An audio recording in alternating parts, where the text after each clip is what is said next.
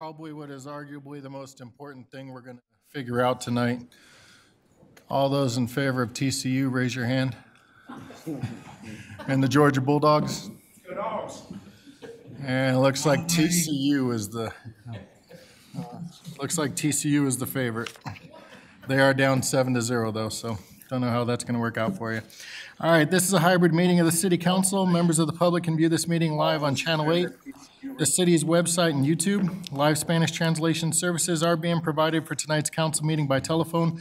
Please dial 720-386-9023 and use code 104091 *. Se ofrecen servicios de interpretación en español para esta reunión del Consejo Municipal por teléfono.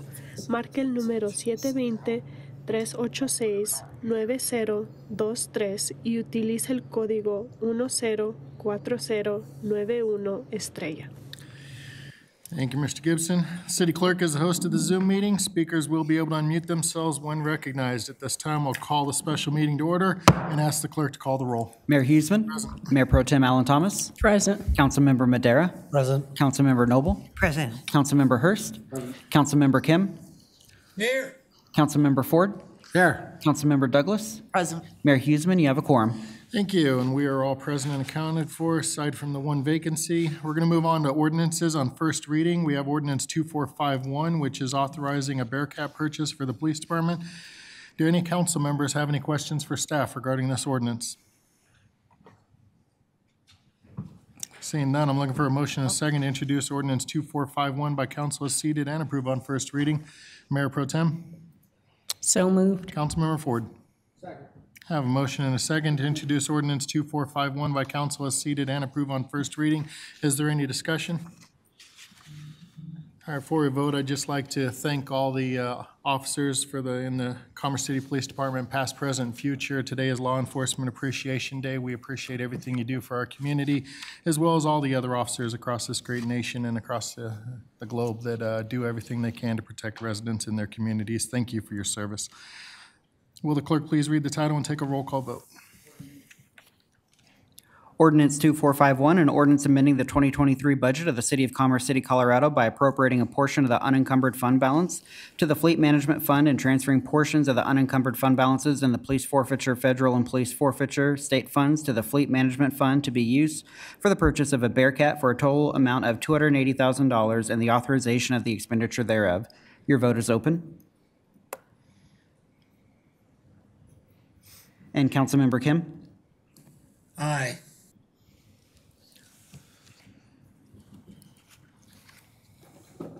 Motion's going to carry unanimously 8-0. I'm also going to take this time to mention the fact that Councilmember Kim's bed corners are not at a 45-degree angle. I hope that he'll rectify that in the near future. All right, moving on to admin business. Tuskegee Airmen for Black History Month. I'll invite Mayor Pro Tem Alan Thomas to discuss the item and make a motion. Thank you, Mayor. February is Black History Month, and we were just notified last month that one of the commission members for the Diversity, Equity, and Inclusion Commissions found out that the Tuskegee Airmen can come to our city, and we want to make it a big special event for the whole city. And the cost to come to the city is $1,500, and the date is to be possibly scheduled on February 23rd. This is something, like I said, our city manager, Jason Rogers, is aware of, and city staff is already aware of the situation as well. We, like I said, want to make it a big event and welcome the entire Commerce City. We're planning to have something here at the Civic Center building. And one of the Tuskegee Airmen is still living. He's 100 years old, and hopefully he'll be able to attend this event as well. So I want to make a motion for the city staff to move forward to explore that idea, like I said, on February 23rd, and give $1,500 to have the Tuskegee Airmen present here on February 23rd. All right, I have a motion for the city to spend $1,500 for the purpose of bringing the Tuskegee Airmen to Commerce City on February 23rd, and direct staff to move forward with everything associated with that. Councilmember Kim? Second. Have a motion and a second to spend the $1,500 and direct staff to move forward with that for them to visit the city on February 23rd. Is there any discussion? Seeing no request for discussion, we'll do a voice vote. All those in favor? Aye. Any opposed? Motion carries unanimously, 8-0. All right.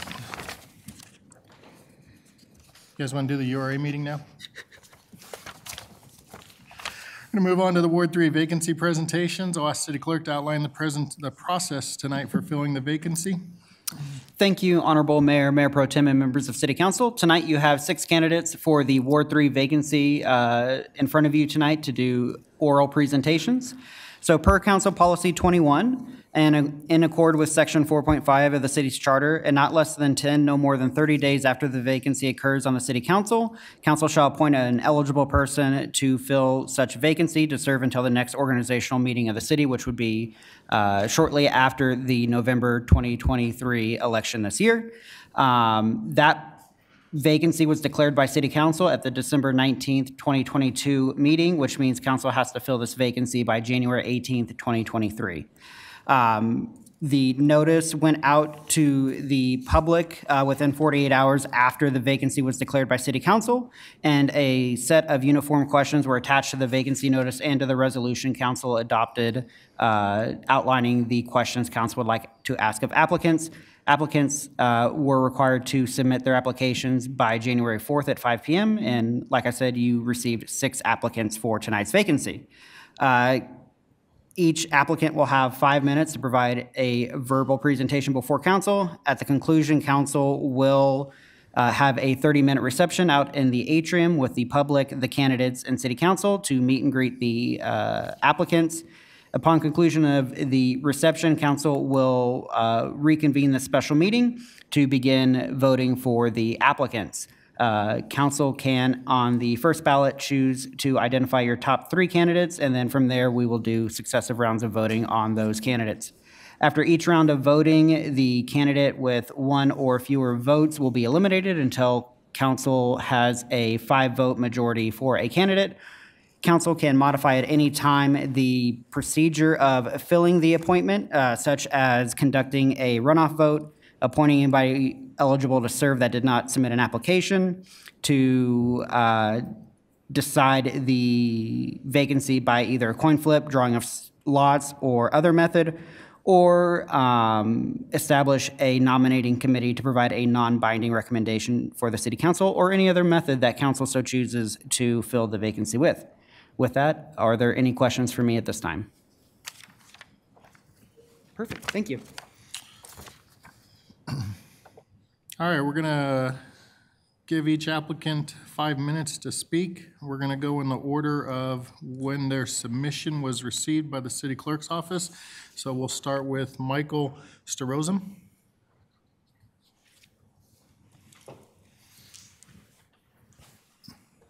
Microphone's right here, and you have your timer right there. Okay, thank you. I'd like to thank the city council for the time. I didn't know I was the first applicant to put up forth.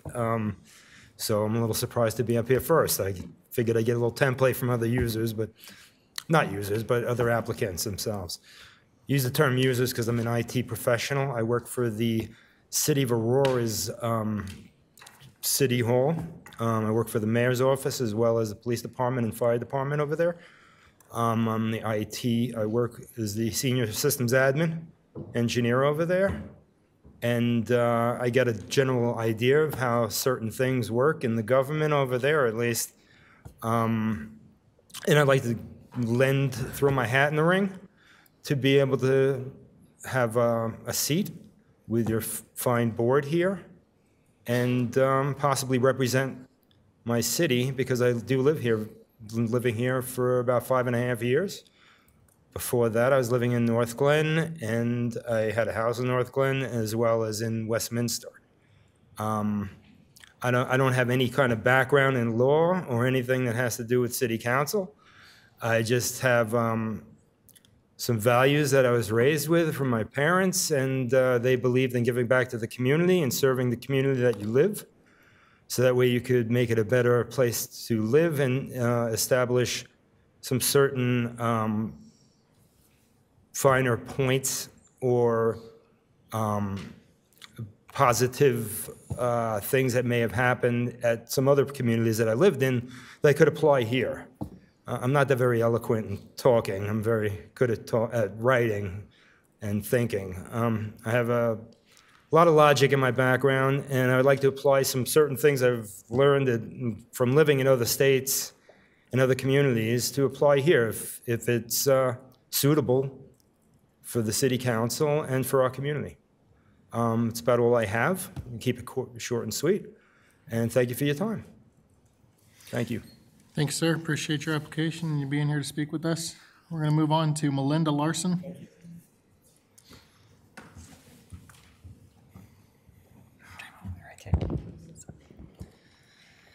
Good evening, and thank you for your time tonight. My name is Lindy Larson, and I'm applying to fill the Ward 3 council vacancy. I trust you've had a chance to review my application, but wanted to take a few minutes to tell you more about myself, my qualifications, and my vision for the community.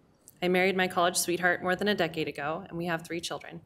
He has served the communities of Broomfield and North Glen as a firefighter and paramedic for 13 years. We moved from Thornton to Commerce City 5 years ago in pursuit of more space and fresh views. Almost from day one, I wanted to learn more about city operations, including utilities, special districts, volunteer opportunities, city government, and the local school districts. I began by joining my HOA committee in 2018 and was elected president in 2020. A passion sparked early on to serve my community that only grew deeper the more I understood the community level operations. This passion prompted me to pursue election to my Metro District Board, as well as appointment to the city's Quality Community Foundation and Environmental Policy Advisory Committee. Simply put, I have fallen in love with the groups I serve through these ventures. I consider myself lucky to be entrusted with approximately $240,000 to allocate to both nonprofits and need-based scholarship recipients. Notably, $100,000 of that was raised by the QCF in collaboration with the Commerce City Police Department. I'm honored to work with some of the brightest people in my area to manage the combined debt of 2 neighborhoods totaling $8.5 million to the high level of fiscal responsibility that our residents expect. And I'm proud to say that we've been able to achieve and maintain a flat tax for our community, our residents, one that remains below the national inflation rate. I am immensely optimistic at the improvements coming to our city as a result of the work that has been done by the EPAC to investigate environmental impacts and brainstorm a variety of mitigation responses. And I'm humbled when I think of the opportunities I've had through my HOA to work with people who are struggling in my neighborhood and show them compassion, empathy, and respect while identifying workable and mutually agreeable solutions. The years spent on those 4 committees and boards has provided me with knowledge, experience, perspective, and most of all, the understanding that all it takes to impact a community for the better is a collection of committed and driven individuals who are dedicated to identifying common ground and capitalizing on shared goals. So much of what I want as a resident of Commerce City is echoed by the 60,000 other individuals who call this city home. We want clean and palatable drinking water, healthy air for our kids to breathe while they ride bikes and walk to school, and safe communities in which residents take pride in their heritage, as well as the neighborhoods in which they reside. We want a police force that is empowered to protect us and humbled to serve us. We need a variety of shopping and dining options from retailers who are invested in our community and who are proud to run businesses in Commerce City. And as Coloradans who recognize the inherent dignity of each human being, we want to partner in the growing movement to address increasing rates of poverty, homelessness, and mental health concerns through common sense and targeted approaches. I have had the honor, to become acquainted with many of the local nonprofits leading this effort via the grant allocation process of the Quality Community Foundation. Commerce City is making fantastic strides toward becoming a city that prioritizes the health, safety, and well-being of its residents above all else, and has immense potential. Truly a quality community for a lifetime. Thank you. Thank you, ma'am. Appreciate your application for being here to speak with us this evening. Next up is Cassie Ratliff.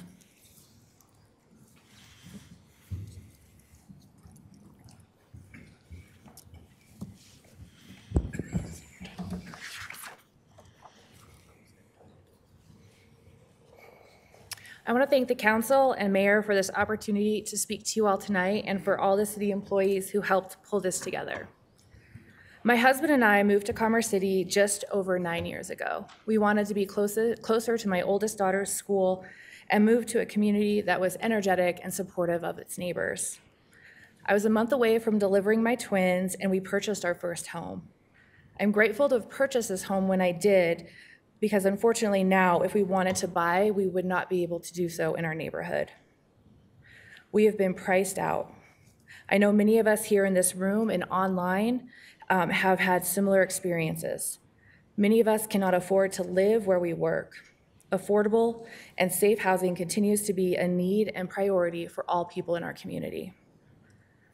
Along with barriers to obtaining affordable and safe housing, many of our community members have experienced food insecurity, employment challenges, limited access to healthcare, and exposure to harmful chemicals in our water and air.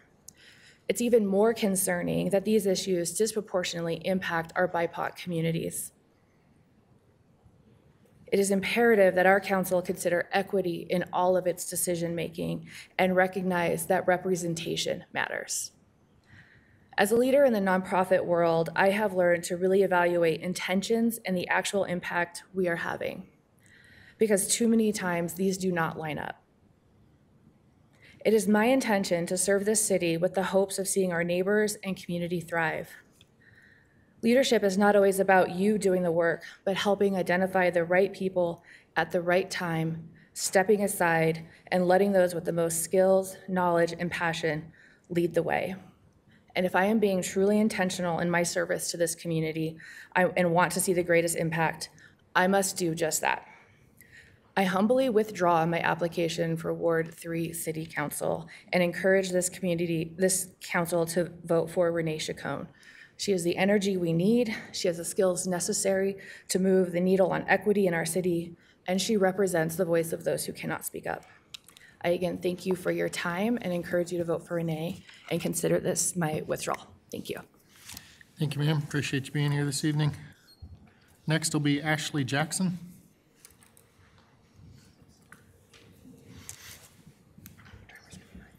Okay, appreciate it. Bless you.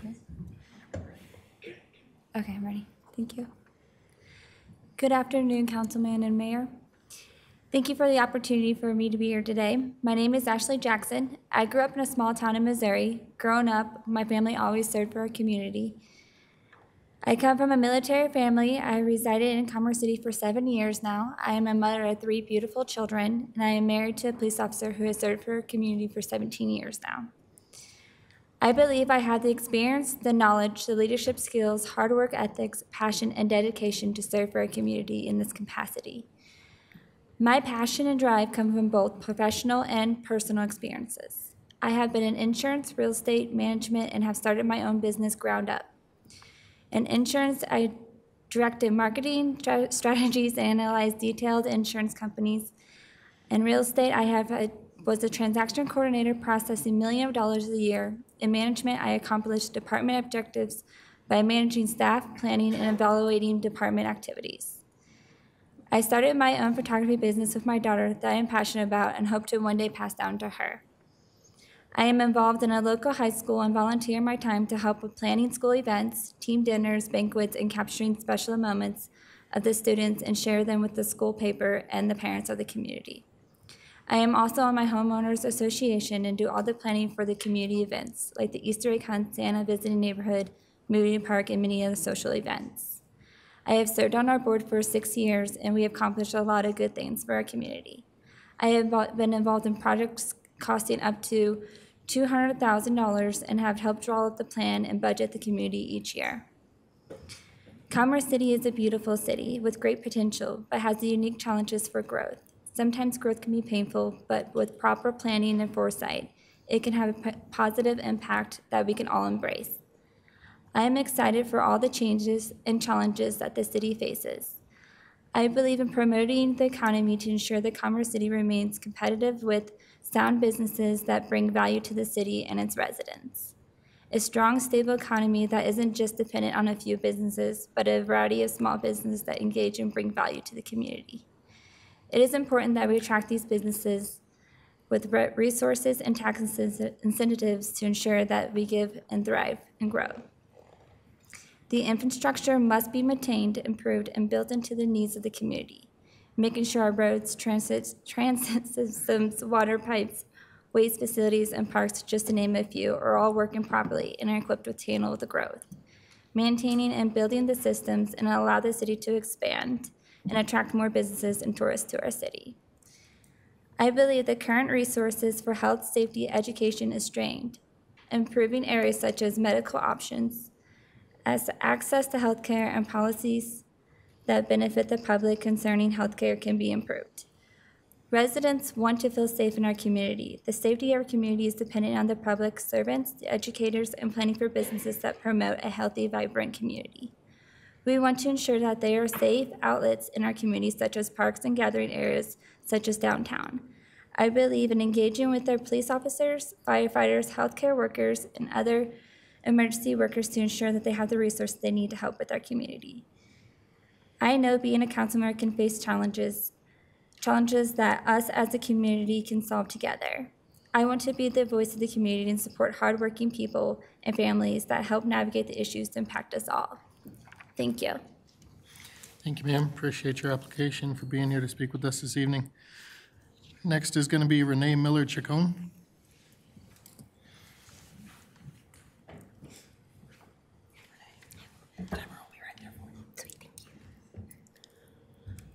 Hello. Clasokamati omato, clasokamati atatonati, clasokamati tonantinkleli, clasokamati abuelitos y abuelitas, and all the ones that came before, and all the little ones to come. My name is Renee Miller-Chacon. I thank you for the opportunity to be able to apply for this vacancy. We live on the land of the Ute, the Cheyenne, the Arapaho, the Shoshone, the Kiowa, and 48 tribes that still live and travel through this space. And I ask you to keep this in mind because Commerce City Council has never had an Indigenous representative on my homelands. My family has been here for generations before Colorado was even a state, and we can name landmarks, parks, and locally spaces that are not even named our Indigenous names anymore. These cultural contexts, this trauma sensitivity, and this work is long overdue for in communities that still survived forms of genocide. Most of all, I am a mother. I do work in this space for environmental justice. I was appointed on the Environmental Justice Action Task Force for 11 months' work that we gave recommendations to the governor for environmental justice actions from best practices to cumulative impacts. I was the co-chair for the Equity Analysis Subcommittee with Beatriz Soto so that we could actually represent disproportionately impacted communities, embedded communities, and most of all, equity priority communities, especially in spaces here like Commerce City. My family has been in Commerce City for generations. We have actually been fighting spaces. Before it was Suncor, it was Conoco. And it was because we have suffered from particulate pollutants. In fact, I have anemia that is not genetic. My son now suffers from nosebleeds. For 9 years, I was with my husband, who was a nuclear engineer for the Navy, from all the way down from South Carolina up to Maine, Oregon, down to San Diego, where I ended up being ombudsman. I earned my master's in educational leadership and administration, and I started a nonprofit, Women from the Mountain, with my prima, my cousin, Micaela Ironshell Dominguez of Standing Rock, who's founded and won a Human Rights Award for the International Indigenous Youth Council of Standing Rock, where we sent 3,000 veteran support to Standing Rock to support that space and understand what does equity, priority, and sovereignty really mean for communities. Most of all, I change and I want to change the status quo. We cannot accept business as usual anymore. We have had communities in commerce cities and for generations, which is a port city. I've lived in port cities, especially as a Navy wife, and understanding that our community is not properly represented in this space. Public health and safety is an issue, and it is a number of cumulative impacts, from lessened affordable housing when we have 50% of populations, privatized school districts, which are legitimately cutting off our future generations into new sectors, such as new job trades as EV vehicles, and especially in Commerce City, again, where it's a port city, is recognizing that we can work with new and incentivizing new sectors with cultural sensitivity and trauma sensitivity to come into our spaces and actually help our communities directly by prioritizing those that have been harmed the most and being a model to what not just climate justice looks like, but equity priority will finally look like in a space called Commerce City. Before that, it was Commerce Town. Before that, it was Irondale. Before that, where we live now is Henderson. Commerce City was founded by the KKK. We need to recognize that this is long overdue equity. Our communities still live here, very much know the history, and we can bridge our cultural education to future generations in understanding what does equity actually look like. I stand here as a teacher, as a mother, as yes, a founder of a nonprofit, and most of all, as now a living ancestor. I ask all of you to understand that every one of your decisions, we might call it budgets or so what so have you, is actually a decision for our future generations, and we need to weigh them with the type of sensitivity and compassion that it takes, which is actually responsibility. Yes, our earth can go on, but it is legitimately our job to steward it with responsibility now. And unfortunately, our past generations have not done that, or I wouldn't be standing here with anemia. We need to be mindful about what it actually looks like to prioritize our communities, have that representation there, and most of all, work with a sensitivity that's never been in state and federal agencies before. That is what I learned on the Environmental Justice Action Task Force, working with sectors, including those that we don't always get along, but we did agree on understanding what it meant for future generations and surviving now. And I ask that you keep this in mind. Thank you. Thank you. Appreciate your application for being here to speak with us this evening. Last but not least, Jose Guardiola.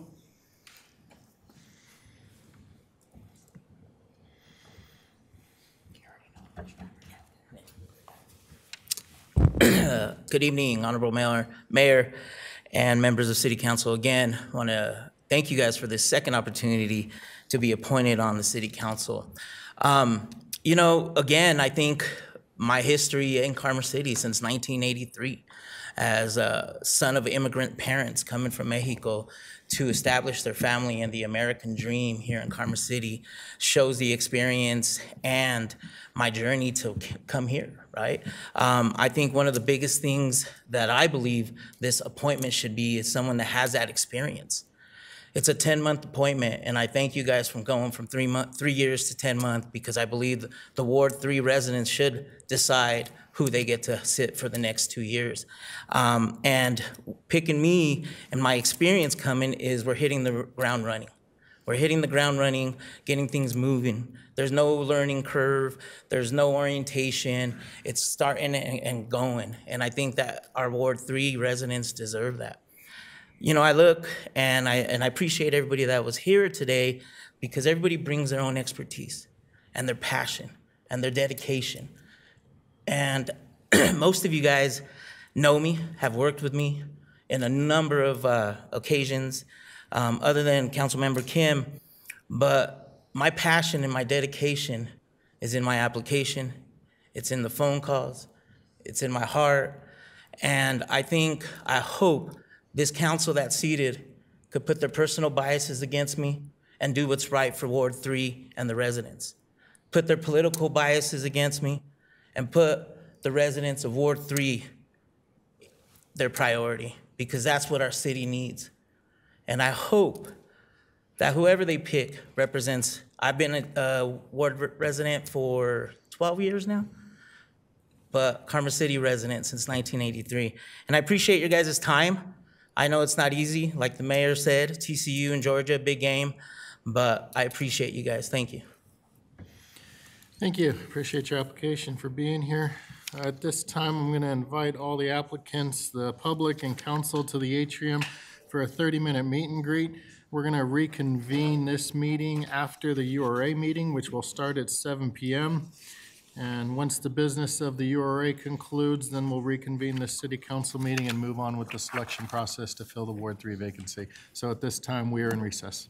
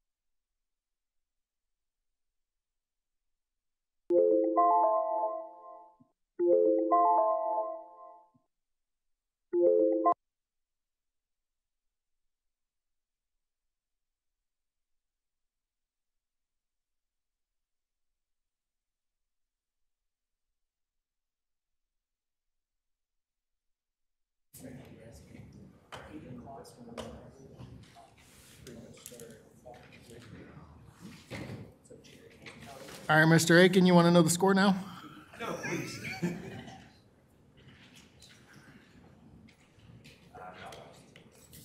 I see those hospital corners still aren't at 45 degrees. There you go.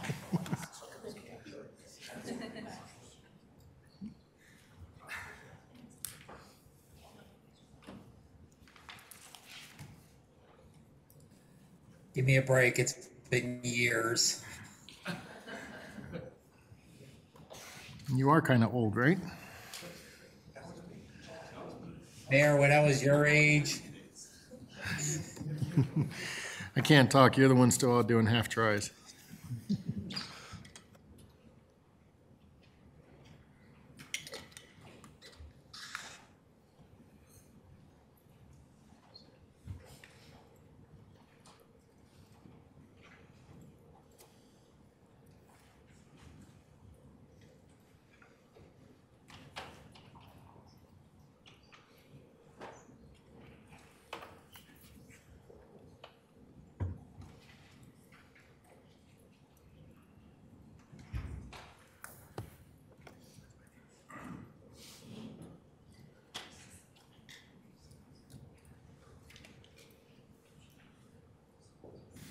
All right, it is 7 p.m., so we're going to get the URA meeting underway. At this time, we'll call the meeting to order. Ask the Secretary to call the roll.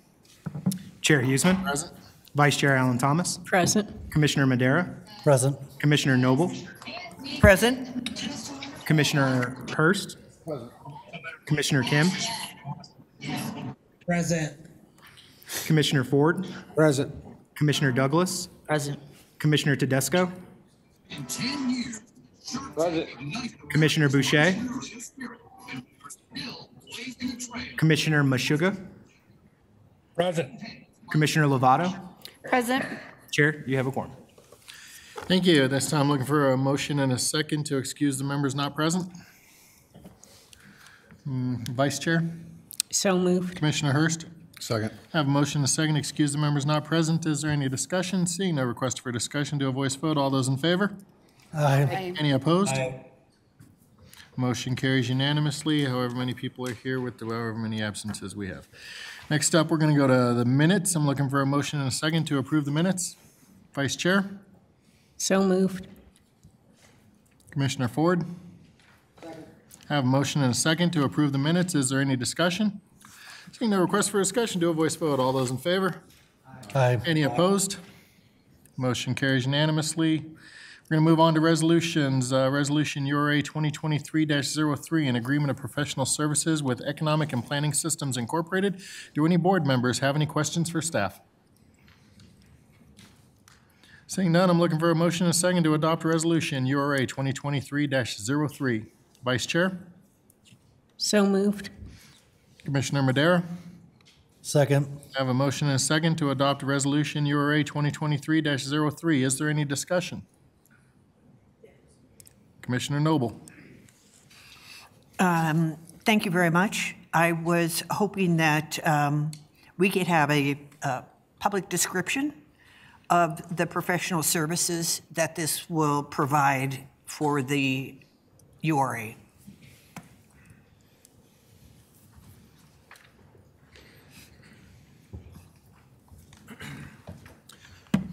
Thank you for your question. The professional services tonight is in relation to an IGA that was signed between the URA and Adams County late 2022. It's basically the cost share to have a consultant come in and to do a blight study in the area around the 72nd Light Rail Station.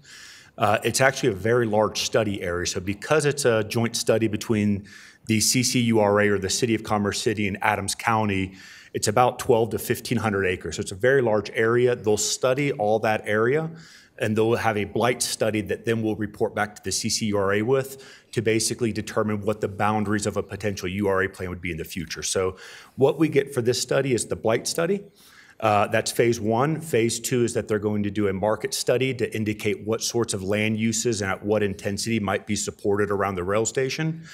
Then item 3 is to help staff negotiate with the taxing entities to have cost share or tax share agreements like we've done on other URA plans where they would pledge a portion of their mill levy potentially for a project. And then the 4th task covered under this is to actually create an urban renewal plan for the city council to adopt at a later date. We're anticipating that to be late 2023, early 2024.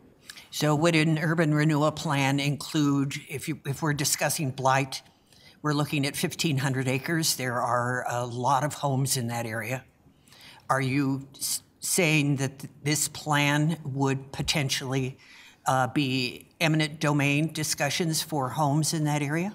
It'd be incredibly unlikely, and that would be a decision for the city and the URA at a later date on whether or not eminent domain would apply for a particular project. For land that it's included within the urban renewal plan, it's just simply a designation. It's an educational component that we have where we plan to talk to a lot of the property owners to explain what that means to be in an urban renewal plan. The only way that blight would be used, or the only way that eminent domain would be used, is if there was a project that furthered the plan in the future, and at the time the city or the URA board determined that eminent domain was an appropriate step. Historically, that is not a tool that the city and many cities through Colorado use. Okay, and what is the impact on their home value while this is occurring? So there's no impact at all to their home value while it's occurring or after the fact, in the sense that there's no additional mill levy or taxes. It simply relates to if a development project occurred after the plan was approved, so a year from now, that it would be possible to negotiate with a private developer any increment. So if a developer came in and said, I'm going to purchase this 2-acre lot that has a boarded up structure on it and build a retail facility, then he would create an increment that could be used to help facilitate that project. But just because increment is generated does not mean that any of the surrounding properties will pay higher rates. So the mill levy, the sales tax, nothing changes whatsoever whether or not a property is in a URA or not. Okay, and the increment is one of the tools under urban renewal. Yes, ma'am. So the increment, if an urban renewal plan is approved in this area, then the value between what it is today or what it is when the plan's approved and after a project is built where value is added, that gap in between whatever the city pledges to the URA, that can be used as an increment for a financing tool for development in the future. But so the process would be that if the contract's approved, EPS would complete those 4 tasks, and then it would be brought back to the city council to approve the URA plan. If the plan gets approved, then the CCURA takes that plan to implement over the next 25 years. So until that plan is approved, it is 100% entirely a city council decision whether or not to carry forward with an urban renewal plan in that area. So this is all the work to get to that point. Thank you very much. Absolutely. Commissioner Douglas. Yes, thank you. So, I'm kind of lost on the purpose for doing this and blighting this area. To me, I have some real major concerns with it and how it might impact that area detrimentally. And so in hiring this consultant, the objective is to find a way to blight it, correct? Not necessarily find a way to blight it. If you're familiar with the properties that are the closest to the 72nd rail station, there are some lands over there. There's an old landfill that's directly next to it, and some older industrial properties that likely would not be developed through market conditions because there's a much higher level to go into an old landfill, as we know with Sand Creek, and convert it to something that's usable. So it wouldn't create blight. What their first step is to go and actually physically do an inventory of all the properties and to give the report to the city that indicates of the 1,000 properties, 800 of them would be considered blighted, or 600 or 200. And then that's what they would use to recommend an actual boundary for an urban renewal area. And so that number doesn't include, it does include residential properties? It does. It includes all land uses as well as rights of way and the river that cuts through the middle of it. Yes, ma'am. And so in doing so, this is to provide a plan for future development. Am I correct in that? That's correct. So we have a station area plan that the city's community development department worked on about a decade ago. And Urban Land Institute came in and updated that over the last 2 or 3 years. And throughout that document, they kept talking about, what sort of planning practices should be implemented. And both those documents mentioned that in order to facilitate that sort of development, it would likely require using urban renewal as a financial tool in the future. Signalized intersections, road widenings, a bridge over the 72nd rail station to the adjacent 80-acre property approximately that's a landfill, that there's a lot of improvements that would benefit from having URA financing available later. So with the low-income apartments that are planned for that one segment of land, that's already been put in place. And it went against what the people in that area had wanted and had expressed their desires to see there. And so now I'm hearing expressions of discontent with something like that going in, because that destroys all of their hope for what they had saw the potential to be there. And so I understand that this council wants to see housing available that's affordable. However, it's like what I'm saying is that the developers are coming in and they're using this to their advantage, and they're not actually providing properties that are affordable for those who are struggling with their income. And so with this being such a large area, I don't know, I feel like this is really could backfire on us, and I have concerns about it. And I don't know what you can say to make me see this from a different perspective. One of my major concerns is gentrification. And one of the ways that areas get gentrified is that the community members themselves get left out of the decision-making process. And so I can see that the possibilities to really put gentrification into full speed ahead is a possibility with this. And I just feel like this is opening the floodgates. So Commissioner Douglas, if I may step in to a couple of your points. The urban renewal area study does not influence or impact the comprehensive plan or the long-range plan or the zoning that is intact. The urban renewal plan, to Mr. Aiken's point, presents a number of different tools at use by the Urban Renewal Authority in support of mitigating gentrification. For instance, some of the items that will be discussed for potential programmatic support of existing residential is to assist them with various projects that currently under our existing models of the city government we cannot partake in. We can also look at development without displacement programs for residents that have grown up there their entire life. So the urban renewal area plan will be able to provide greater access to tools in support of new development, but also in support of existing residential neighborhoods and the character and the community appearance and beautification that exist. The things that will be critical to the URA will be the discussions of the council when the comp plan comes forward as it outlines the long-term vision in the future around that. Like I said, the plan doesn't influence that. It doesn't control that.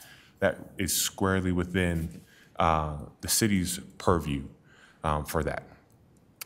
This will help to, once again, provide the funding resources for whatever that long-term vision is.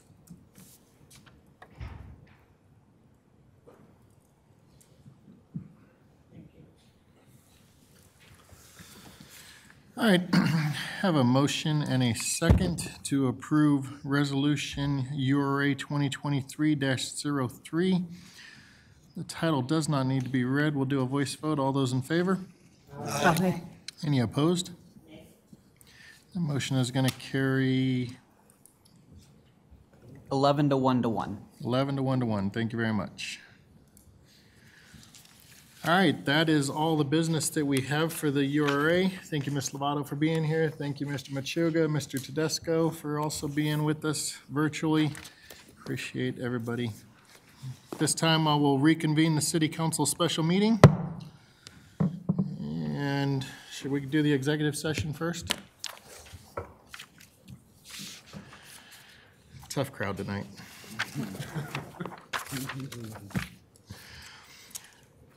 All right, council.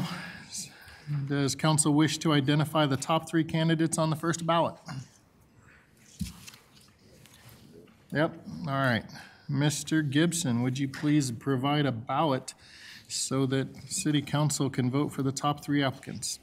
Yes, sir, Mayor. And just as a point of clarification, we will distribute the ballots. We will then collect the ballots. Then, because Councilmember Kim is attending virtually, we'll have Councilmember Kim announce his name and his vote to be in line with Council Policy 21, and then read the paper ballots after Councilmember Kim has announced his vote. So I will distribute those now. Thank you.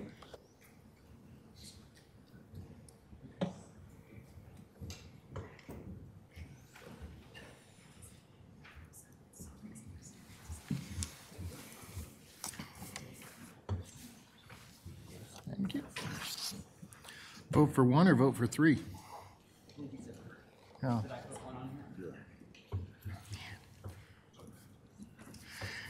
Just so all the council members are aware, even though your ballot says to vote for 1, you're voting for your 3.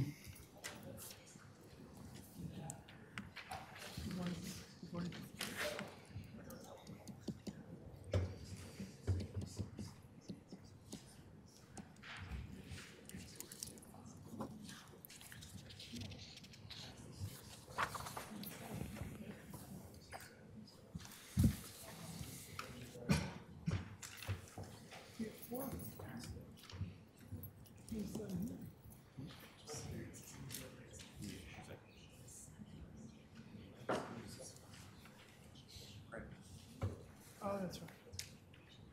Where'd he come? He's ready to challenge someone.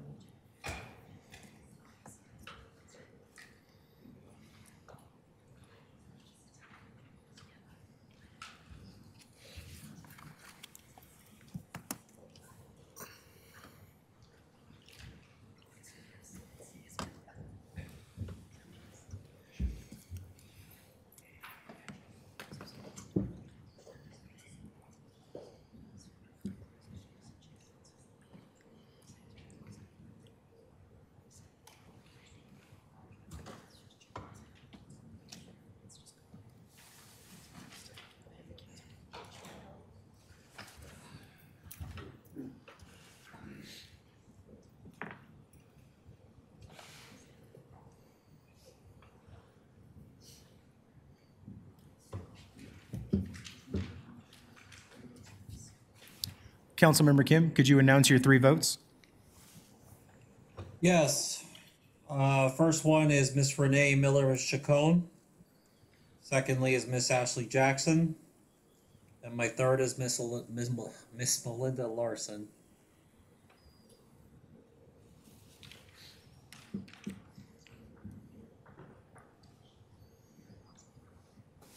Councilmember Madera, we have Michael Storozum, Ashley Jackson, and Jose Guardiola.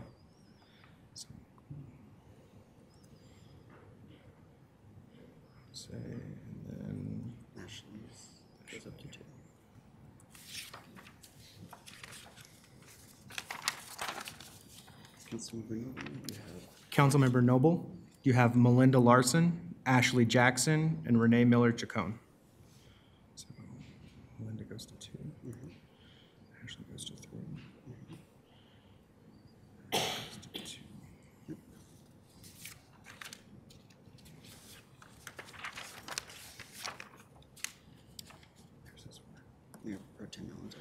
Mayor Pro Tem Alan Thomas, Melinda Larson, Ashley Jackson, and Renee Miller Chacon. So we're going to 3, 4.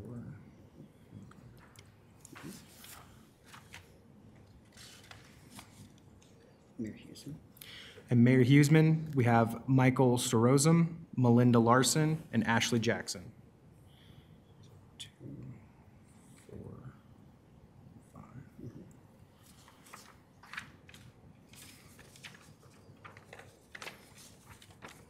Councilmember Hurst. Councilmember Hurst, Melinda Larson, Ashley Jackson, and Jose Guardiola. So 5, 6, and 2.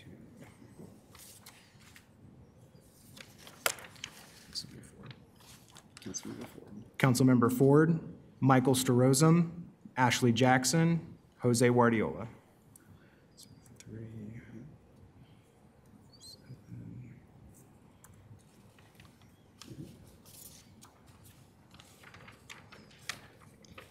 And Councilmember Douglas, Melinda Larson, Ashley Jackson, and Renee Miller Chacon. So Larson goes to 6, 8, 4.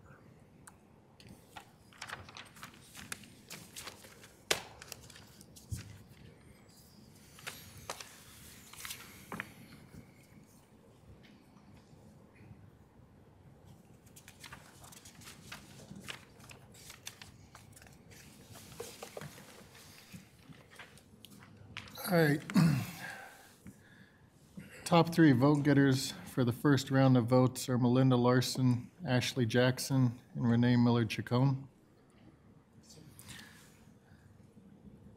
So I'll ask the clerk to eliminate Michael Storozum and Jose Guardiola and distribute ballots for the top 3 candidates.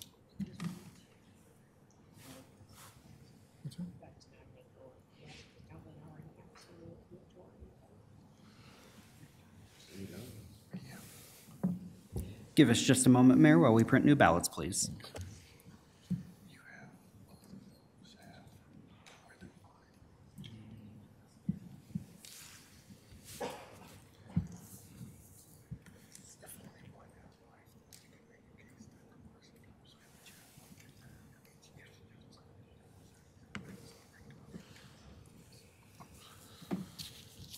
Mr. Hayter, get up.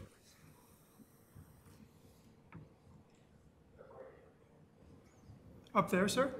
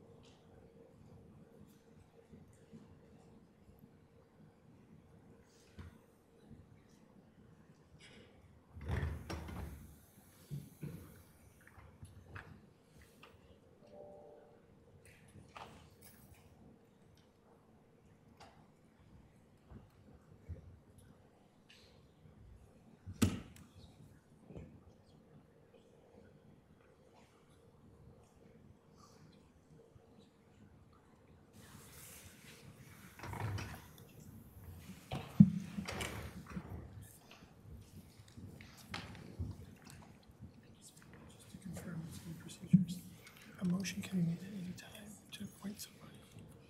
So like based on that, a motion can be made to appoint, say, the highest vote getter. Okay. But you don't have to. You can continue with the procedures to the next round when the votes go.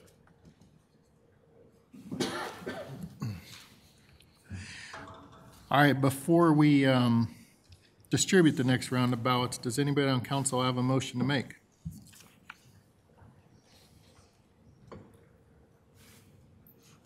Okay, please distribute the ballot. Oh, Councilmember Madera?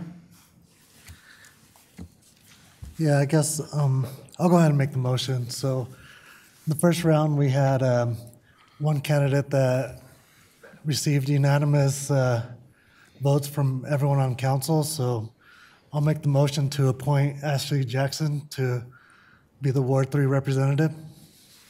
I have a motion to appoint Ashley Jackson to serve in the Ward 3 council seat.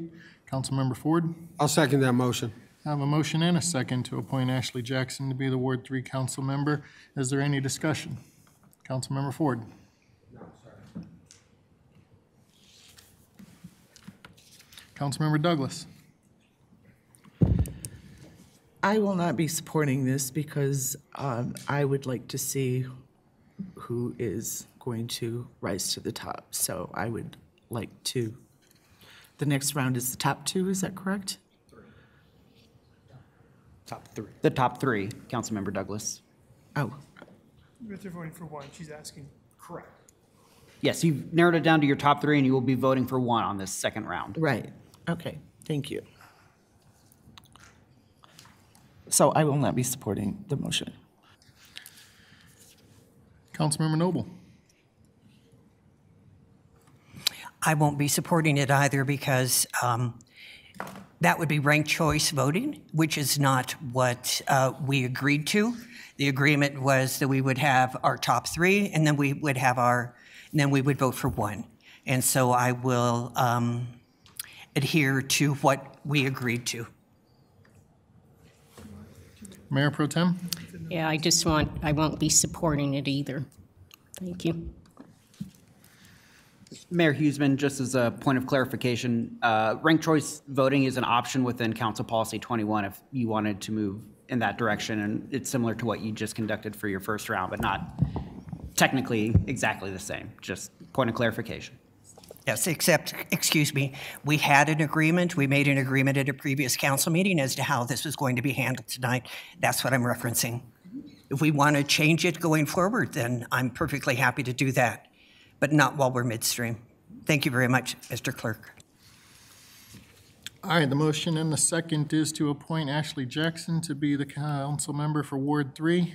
All those in favor? Aye. Opposed? Nay. And that motion is going to fail 3-5. Okay, please distribute the ballots. Yes, sir.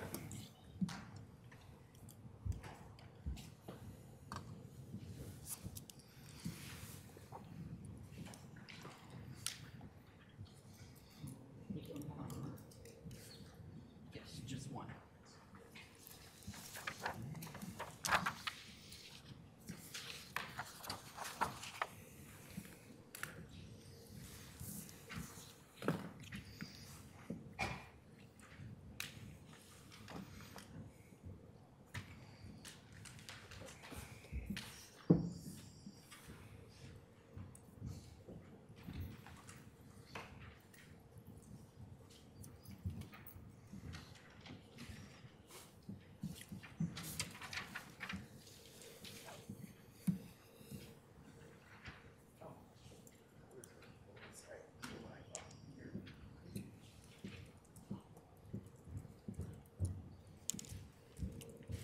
Councilmember Kim.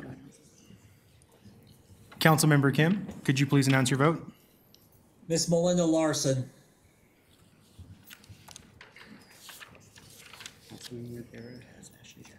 Councilmember Madera has Ashley Jackson. Councilmember Noble has Renee Miller Chacon.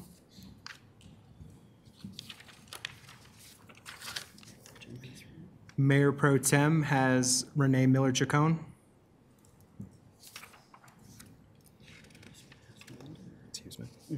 Mayor Huseman, Melinda Larson.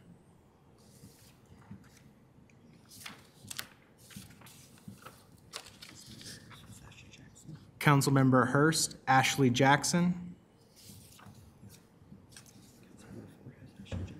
Councilmember Ford, Ashley Jackson. And Councilmember Douglas, Renee Miller Chacon. All right, we have two individuals who received 3 votes. One individual received 2 votes. Ms. Larson, thank you very much for applying. Unfortunately, you're not moving on to the next ballot. Thank you. Mr. Gibson, will you please distribute another round of ballots? Yes, sir. Give us just a moment to reprint.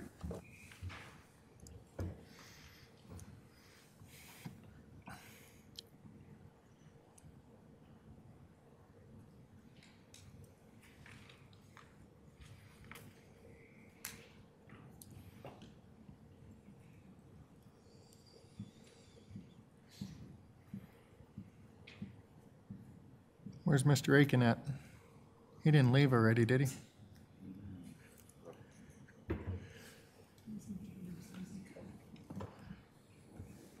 He's not back there.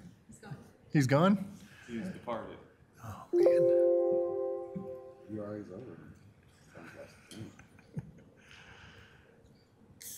He should be able to get home before the second half starts.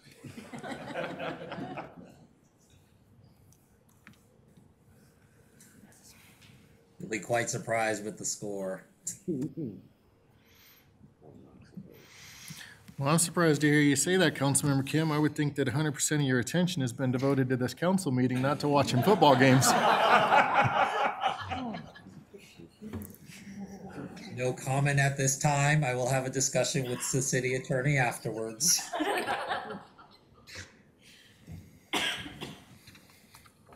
I'm sorry, Councilmember, I didn't hear that. I was checking the score.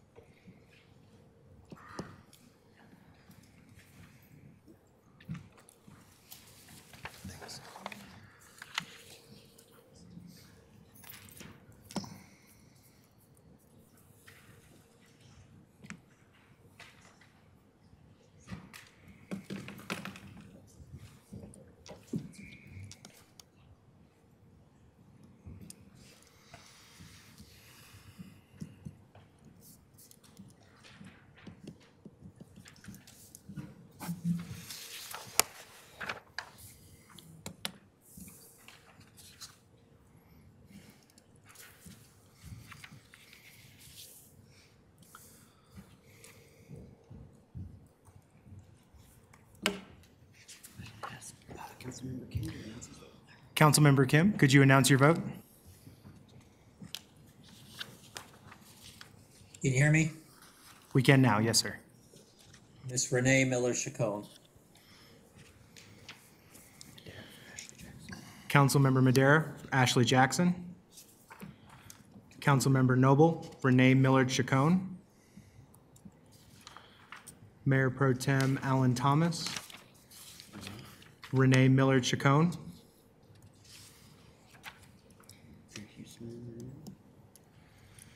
Mayor Huseman, Renee Millard-Chacon.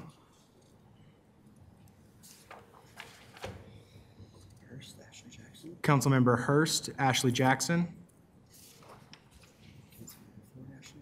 Councilmember Ford, Ashley Jackson. And Councilmember Douglas, Renee Millard-Chacon. All right, Ms. Miller-Chacon has reached the threshold of 5 votes. Looking for a motion and a second to appoint Renee Miller-Chacon as the council member for Ward 3. Mayor Pro Tem. So moved. Councilmember Noble. I'll second that. I have a motion and a second to appoint Renee Miller-Chacon as council member for Ward 3. Is there any discussion? Seeing no request for discussion, do a voice vote. All those in favor? Aye. Aye. Any opposed? Motion carries unanimously. Congratulations. If you'll come forward, please, for the swearing in.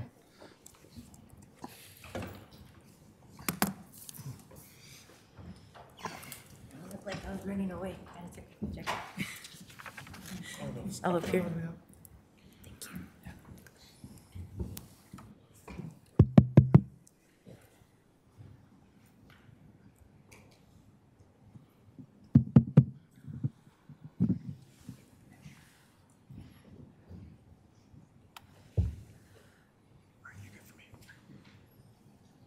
Yes. Okay. Okay, if you'll raise your right hand, please. All right. I state your name. Renee Miller Chacon. You're going to start with I. Oh, and I, then state Renee your name. Miller Chacon. Do swear or affirm that I will support the Constitution and laws of the United States, Do swear and affirm that I support the Constitution and the laws of the United States, the Constitution and laws of the state of Colorado, the Constitution and laws of the state of Colorado, the Home Rule Charter and the ordinances of Commerce City, the Home Rule Charter and the Home Rules, the Home Rule Charter and the ordinances and of the Commerce ordinance City. of Commerce City. I will faithfully perform the duties of the office I will faithfully perform the duties of office of Council Member, Ward 3 of the City of Commerce City, Colorado. Say it again, please. Of Council Member, Ward 3 of the City of Commerce City, Colorado. Of Council Member Ward 3 of the City of Commerce City, Colorado. Congratulations. Thank you.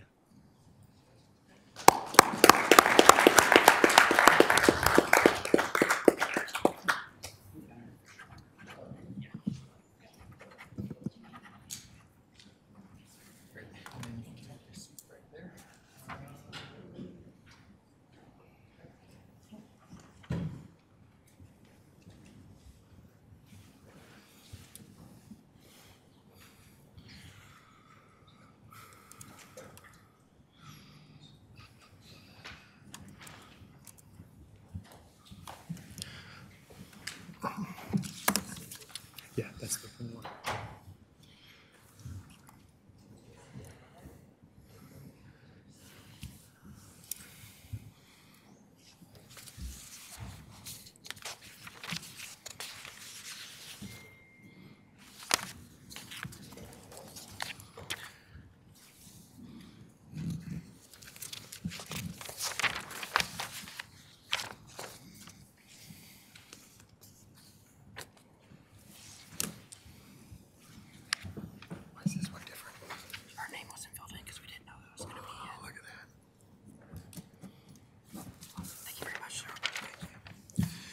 All right, once again, I'd like to thank all the applicants that applied for this and for your commitment to Commerce City, and hope that you'll consider running for the special election that occurs in November of this year, as well as everybody else that has 2 at-large council seats that are going to be available, and Ward 4 and the mayor's seat as well will be available for election, as well as Ward 2. So quite a bit of seats on the 6 out of 9 seats will be available for election this year for city council, and hope that you all consider throwing your hat in for that election process.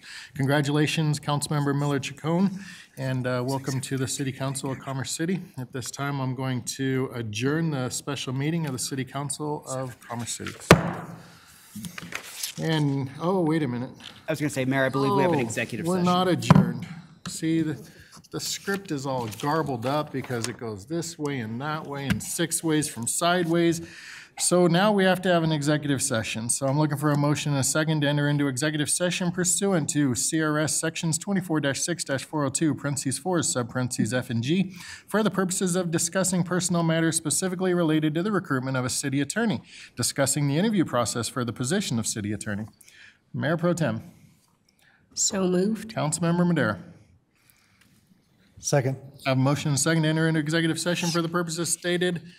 Is there any discussion? Seeing no request for discussion, do a voice vote. All those in favor?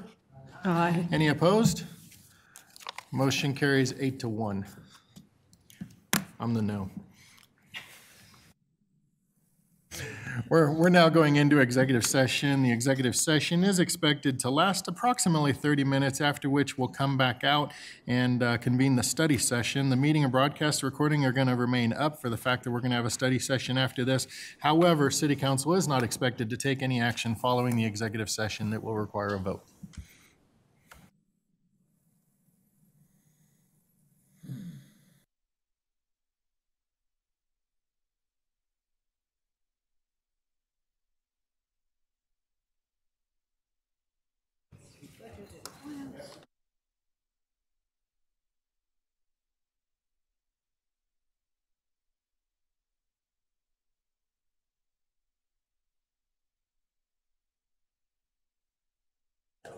And Councilmember Kim, we will be sending you an executive session link here in just a moment.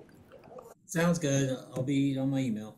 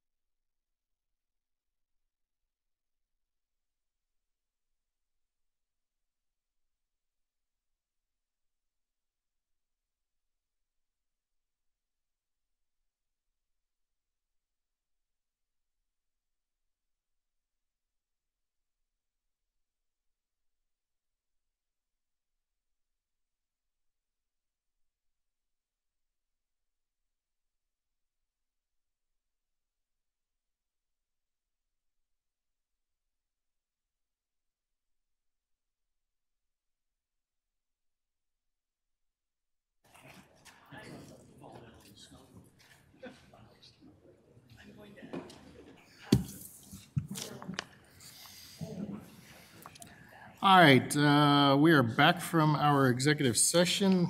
No further business is going to be conducted in the special meeting of the City of Commerce City City Council, so we are going to adjourn to the study session.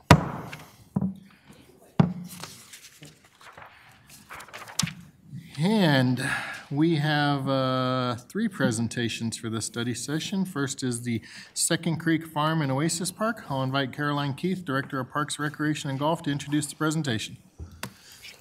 Honorable Mayor, Mayor Pro Tem, members of City Council, I'm here tonight to introduce the Second Creek Farm and Oasis presentation. In March of 2022, City Council allocated funding for the Second Creek Farm Neighborhood Park, and in May, allocated funding for a park near the Buffalo Highlands neighborhood, currently referred to as the Oasis. An RFP for the design of both parks was posted in June of 2022. 2 responses were received and evaluated, and a notice of intent to award was sent to Galloway in August of 2022. For 40 years, Galloway has been a nationally recognized industry leader. They are the only design firm in the industry providing a full spectrum approach. This approach utilizes a unique multidisciplinary mindset to create better project outcomes. The Park, Recreation, and Golf Department appreciates the opportunity to work with Galloway, the Galloway team, and community members, specifically Hillary Leach, who has been instrumental in promoting our public outreach and the online survey. It is my pleasure tonight to introduce to you all John Romero with Galloway.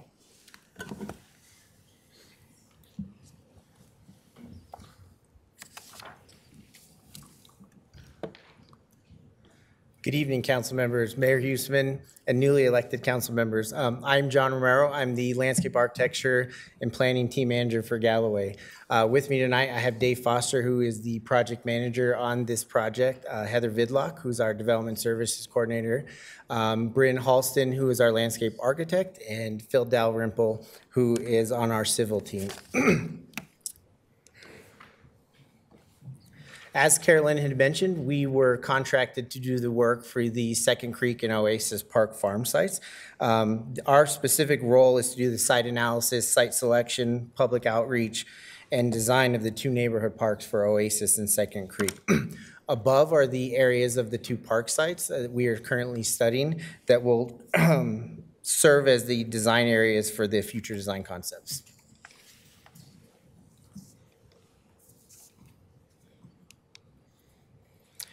Part of our project scope early on and where we're at currently is the early analysis of the sites. We, between Oasis and Second Creek, are looking at access, amenities, circulation, connections, drainage, floodplain, the neighborhoods, a whole slew of things. So we're still in that early analysis piece, but we're doing that with both Oasis and Second Creek as we're moving forward.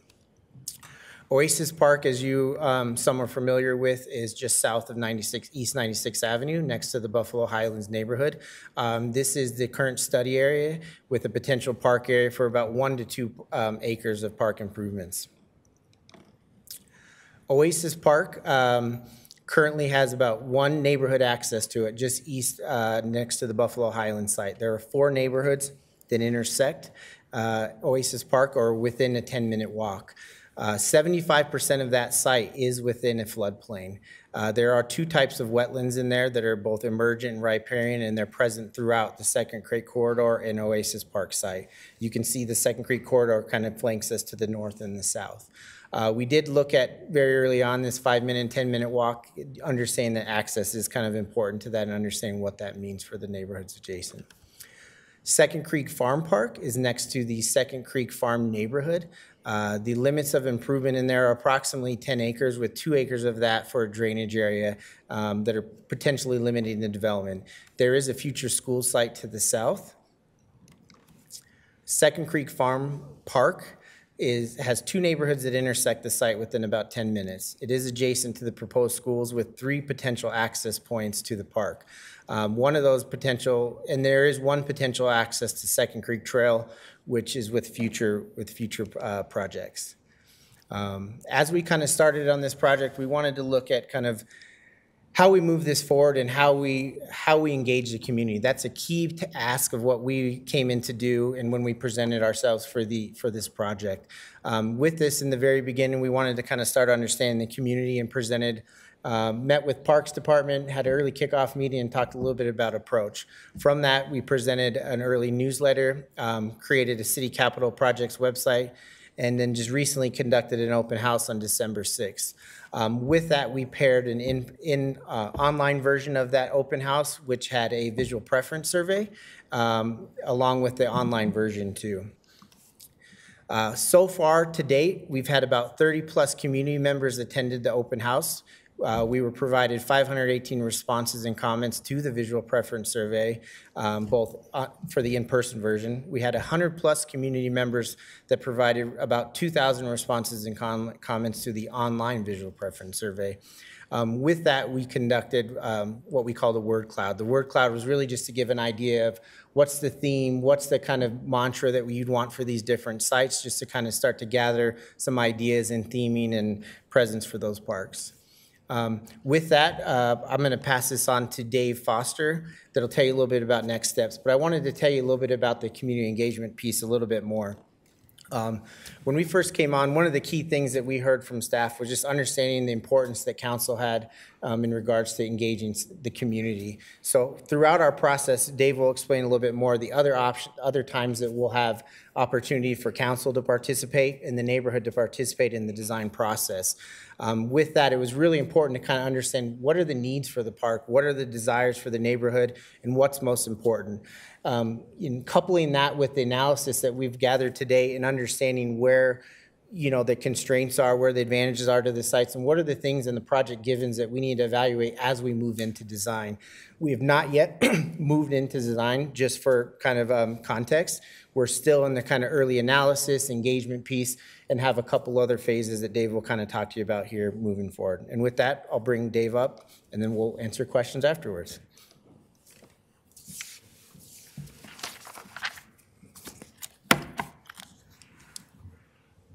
Which one is he? Is this advanced? Yep. Okay. You're good right here. All right. Good evening. I'm Dave Foster with Galloway. I'm the project manager for this project. I'll be carrying this project from the public engagement phase into design development, construction documents, and eventual construction of the park sites. As John has mentioned, we've built in multiple opportunities for public engagement on this project to solicit feedback and direction, how we want to develop these parks, as well as check-in points with City Council and the Parks, Recreation, and Golf Council. I think we're at a very good place right now. As John had mentioned, we just completed the open house and the online visual preference survey.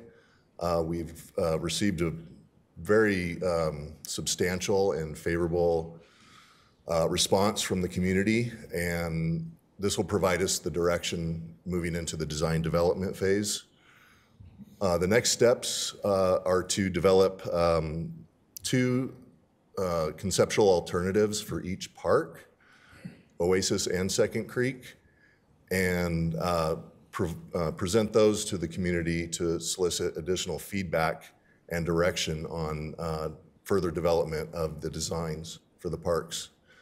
The next step will be to develop from that input one design presentation for each park, one conceptual alternative where we'll solicit additional feedback from the community, from council, and from the Parks, Recreation, and Golf Committee. From that stage, we will further develop the designs to a 60% level where we'll come back and present to City Council and solicit any feedback before we go into the construction document phase of the projects. From that point, Oasis and Second Creek won't track exactly the same. Oasis has been conveyed to us by staff that that is a priority between these two parks. So we'll start taking Oasis into construction document phase a little bit before we go into the Second Creek construction documents. Second Creek will trail a little bit behind that, but it is our understanding that Oasis is the priority for development of these two parks. We are looking at fourth quarter of 23 to award the contract and begin mobilizing for construction on Oasis. And then the first quarter for completing construction documents for Second Creek and awarding the construction contract and moving into construction. So that's an overall view of next steps for the project. And I think that is the end of our presentation. So I'd like to open it up to questions. Thank you, everybody. Appreciate that presentation, the update on the timeline. Does anybody on council have any questions? Councilmember Noble. Thank you very much for the presentation, and thank you for meeting with all the residents previously. Because study sessions don't allow the public to speak, I ask the residents in Buffalo Highland to let me know what questions they had after looking at this presentation. So I represent this area. Okay. As does everyone, but I specifically am word for. Understood. Apparently, there might have been some misunderstanding about commitment to start time.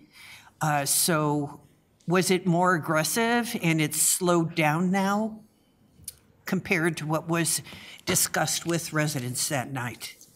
We'll let Carolyn speak to that a little bit, but from what our understanding is initially when this RFP came out, it was for Second Creek Farm being the priority, but then we shifted after discussions with council that Oasis was the priority. So we've kind of shifted and moved our efforts to Oasis. Right. They were under the impression that the commitment was to begin moving dirt in spring of this year.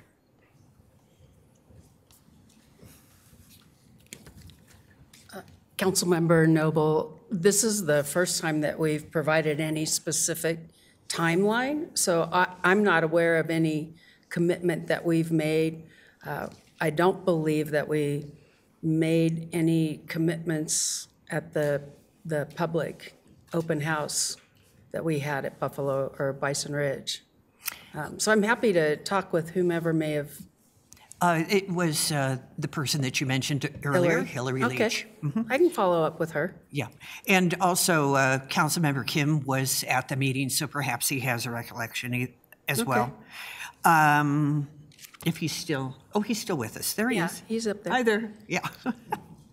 And when will we actually, so we aren't really seeing all of the ideas that everyone had that evening. We're not aware what's happening to all those ideas that were on the multiple boards. I got there later, and people had made choices and made recommendations and so forth, and we're not seeing those. So the next step in our process, now that we've gathered all the community feedback, is to kind of analyze that, bring that to you, present all those information that we've received from the online survey and the open house engagement, and show you how those serve as direction for the concepts. So before we get into 30%, we want to bring those design schematics very early on, bring all that information, present it to you, present what we've heard, and then present the analysis as part of that too, to show how we're shaping the next steps. And the piece that I would add to that, so Galloway summarized all of the comments from the public outreach meeting. Our staff summarized and provided all of the comments from the online survey to Galloway. I've received some email requests and information that I have also forwarded to Galloway. So that, as John has said, will be presented later, but the information's available. Okay, because they were also under the impression that they would be given a 60% view by this point, and that there would be some renderings by now. wasn't communicated at the open house, so I apologize if that was misunderstood. But the next steps is, again, to gather all this information, put together some early concepts, and then represent the information based on what we have to date. Okay. Well, then I think that a conversation is definitely in order to make certain that everybody's on the same page. Absolutely. Regarding this. I mean, I appreciate that you're working on it. I appreciate that it has been fast-tracked, if you will, before Second Creek.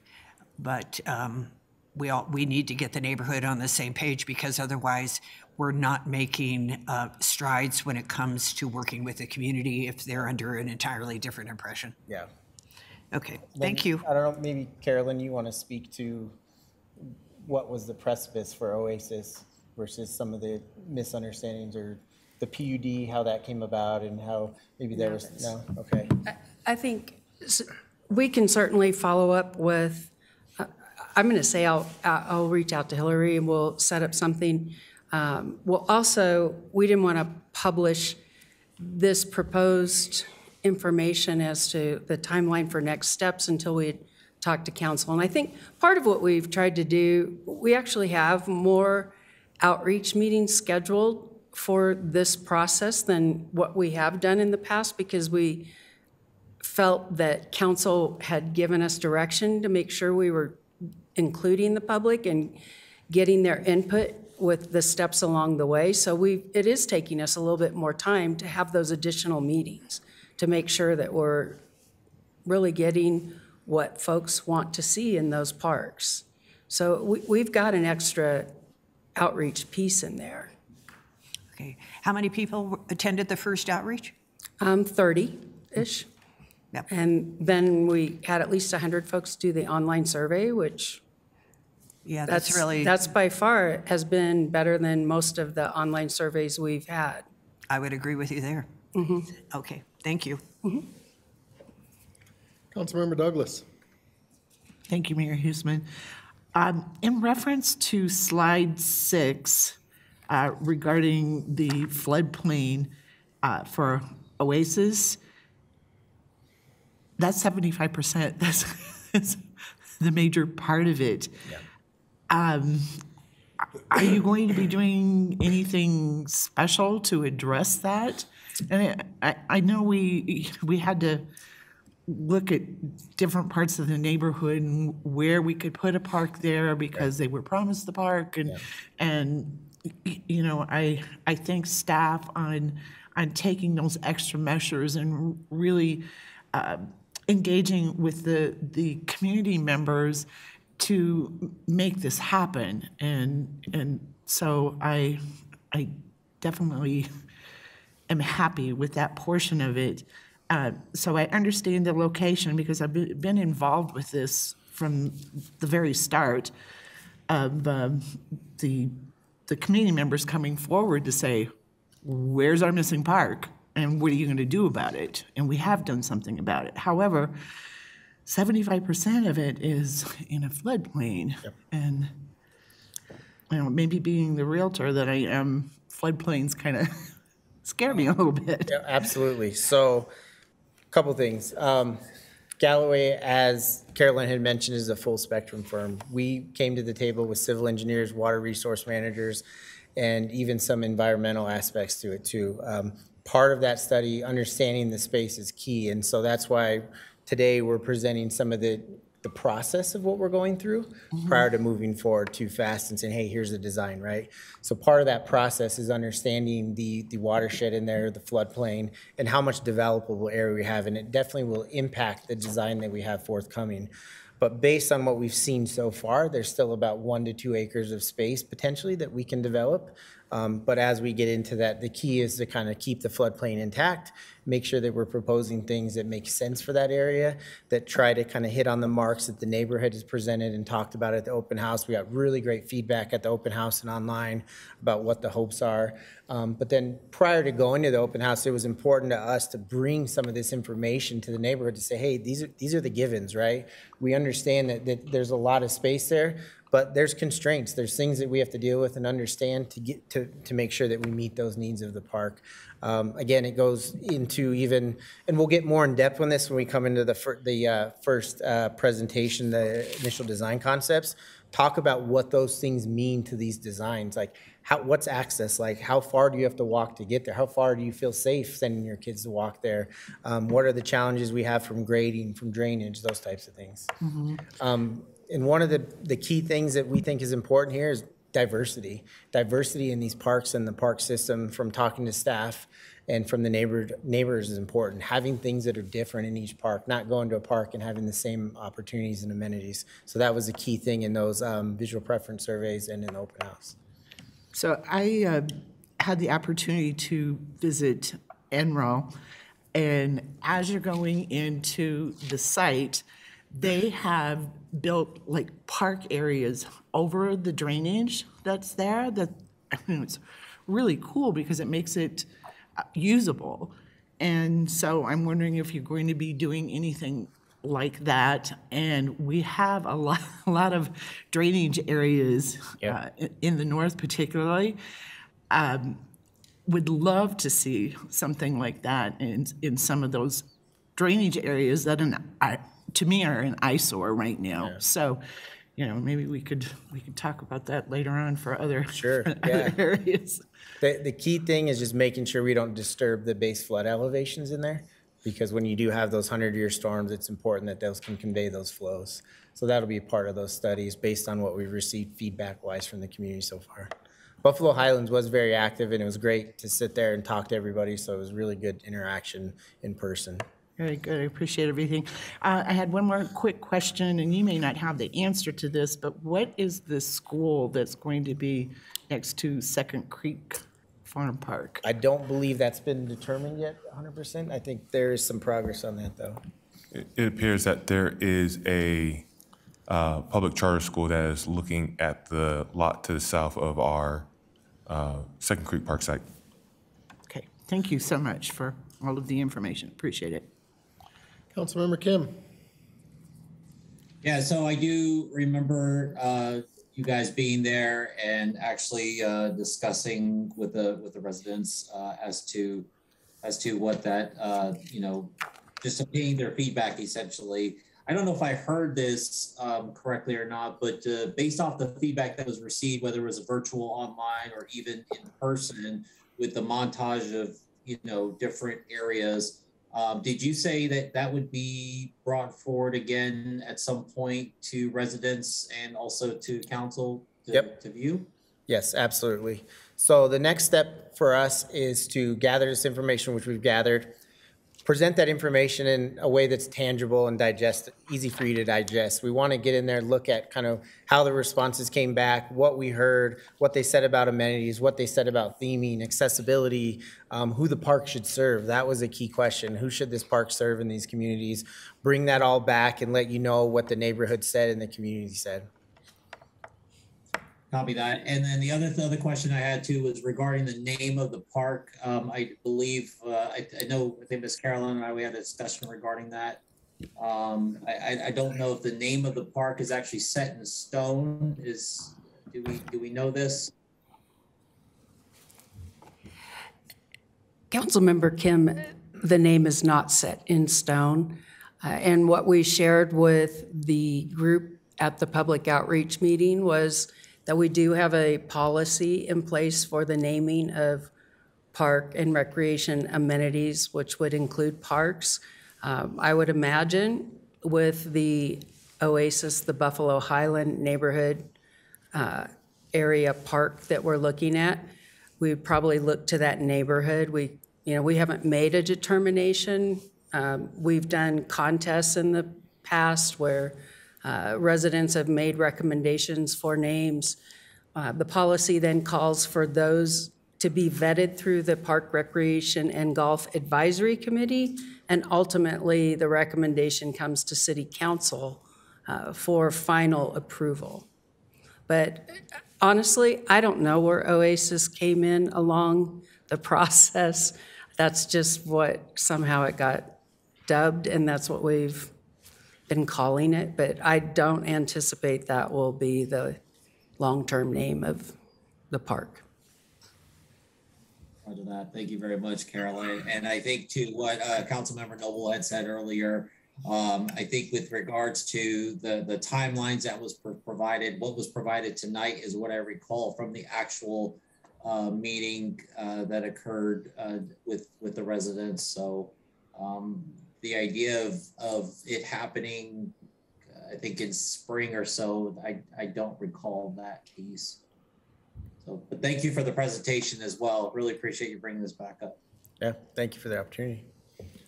Councilmember Noble? Thank you very much. I have an answer on Oasis because that was me.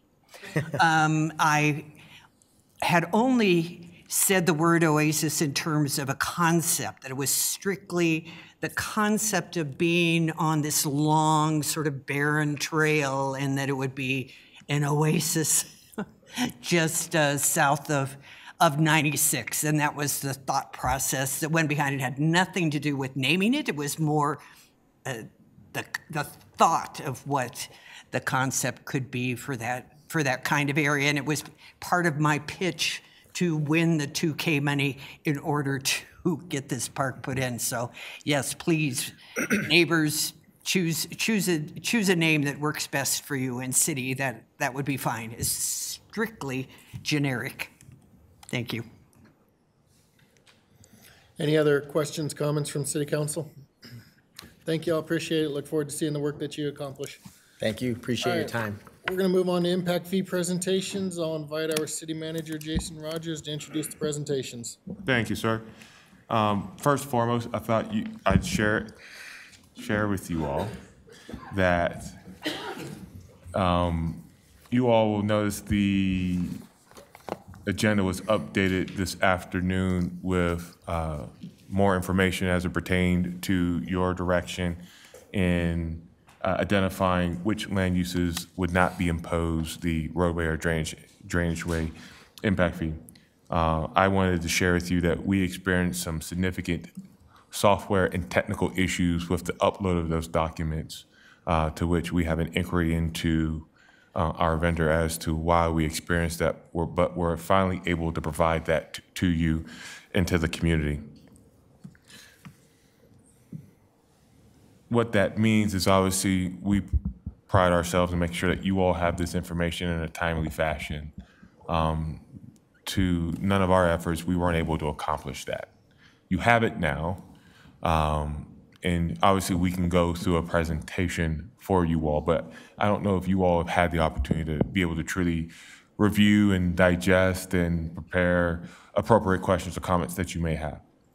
So understanding that, I wanted to present a couple of options to you for your deliberation and direction back to us. One, we can always kick this to the January 23rd meeting and allow for that conversation to occur while you all have this information. I think the other option is we can take this item to a regular meeting for it to be a ordinance for your discussion, deliberation, and action. You may recall that we've had 3 to 4 previous meetings over the course of the year, and with each passing moment, there are certain impact fees that we are leaving on the table. You all asked us to go and to determine, can we look at a more specific imposition of the fee based on the data or the report that was presented to you? Yes, we can. Can staff identify which ones we believe will meet the expectations set by our council in our meeting in October? Yes, we have. So my recommendation would be, I think we have spent a good amount of discussion, and I would say worthwhile discussion, on getting to this stage of what's before you. I think we're now at a point where we have to start taking some action and getting that information out into our community so that they know what to anticipate or to expect as they continue to develop here in our city. So with that, my recommendation would be, let's move to the next step of crafting an ordinance for a first reading on the February 6th agenda based on staff's work on identifying the commercial uses, industrial and residential, to be charged certain fees. Thank you, Mr. Rogers. Any commentary from City Council regarding the proposal made by Mr. Rogers?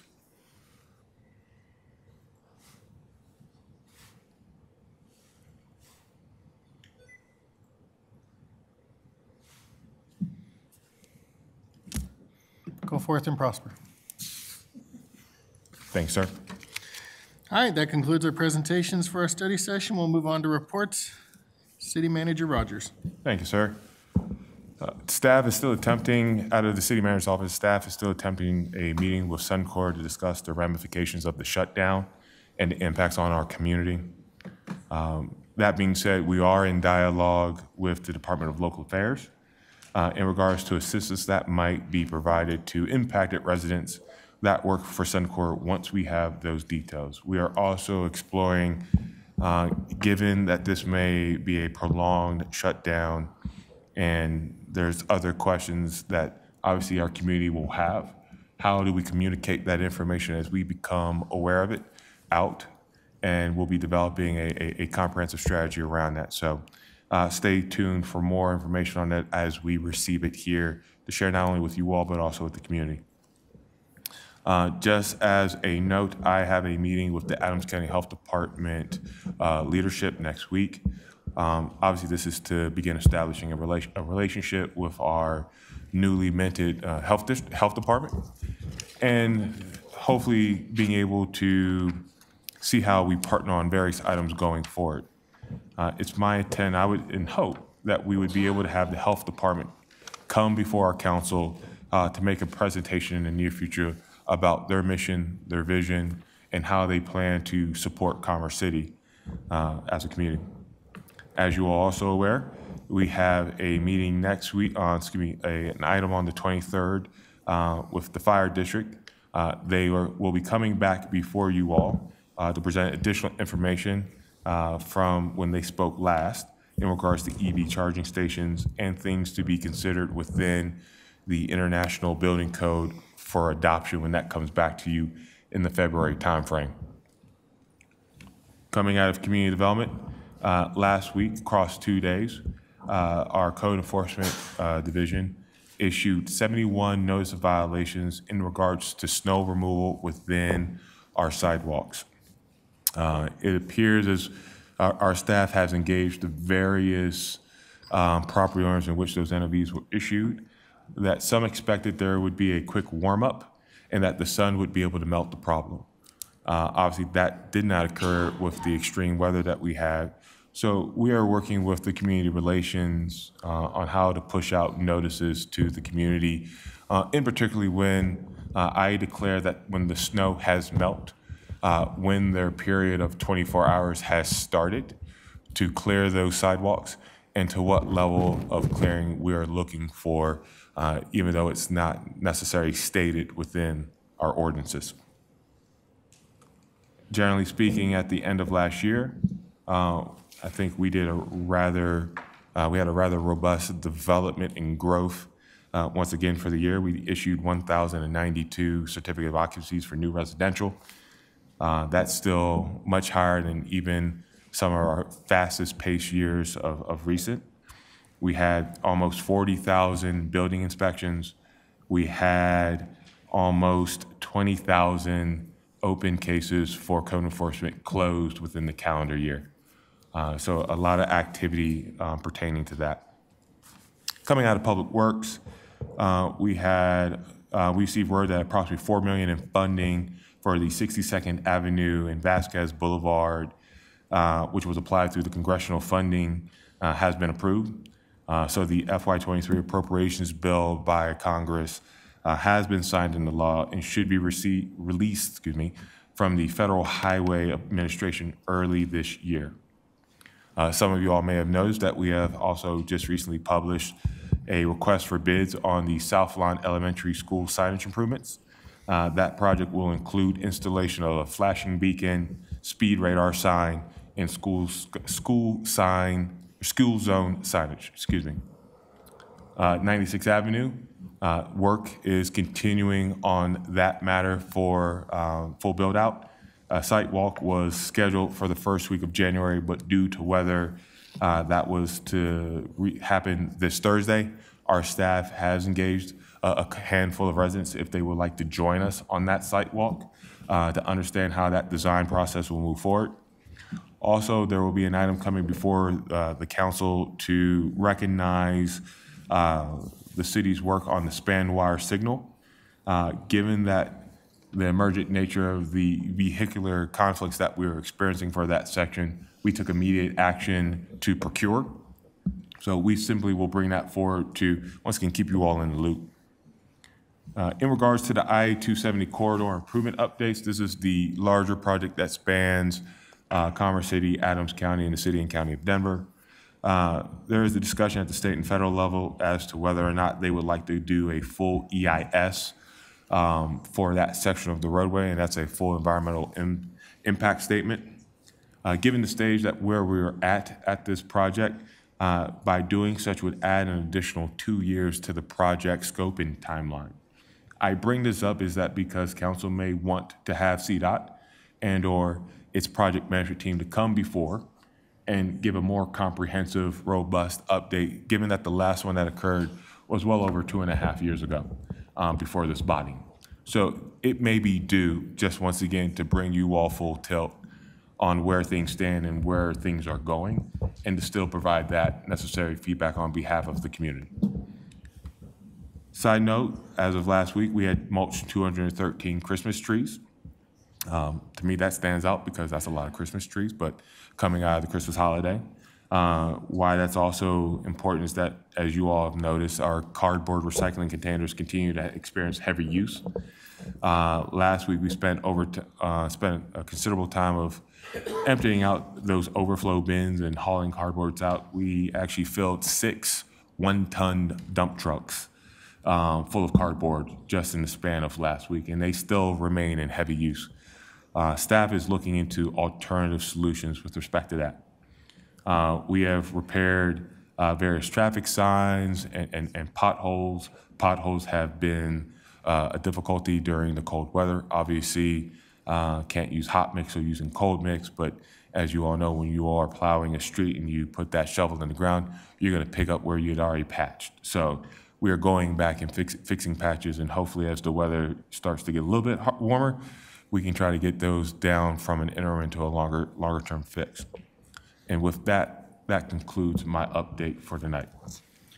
Thank you, Mr. Rogers. Anybody on council have any questions for the city manager? Seeing none, we'll move on to Mr. Hayter, our interim city attorney. Thank you, Mr. Mayor. There's not a lot I wanted to mention tonight, but I did want to share with you just a couple of items. You will notice that on our January 23rd meeting, we have invited outside counsel to do a presentation, a public presentation with regards to Suncor. And this is outside counsel that's been involved in our air quality efforts. This is the same counsel that previously submitted our notice of intent to file a lawsuit against Suncor. And of course, they'll be able to address you and to get our newer council members up to speed on that history and build that familiarity and background there. And of course, there's been a lot happening with Suncor recently in our community. And to the extent they're able to, and we have some information, we can share with you what we might learn between now and then as well. In the between now and then, if there's anything that you want to make sure gets included in that presentation, please feel free to reach out so I can talk to outside counsel so we can get that information in that public presentation.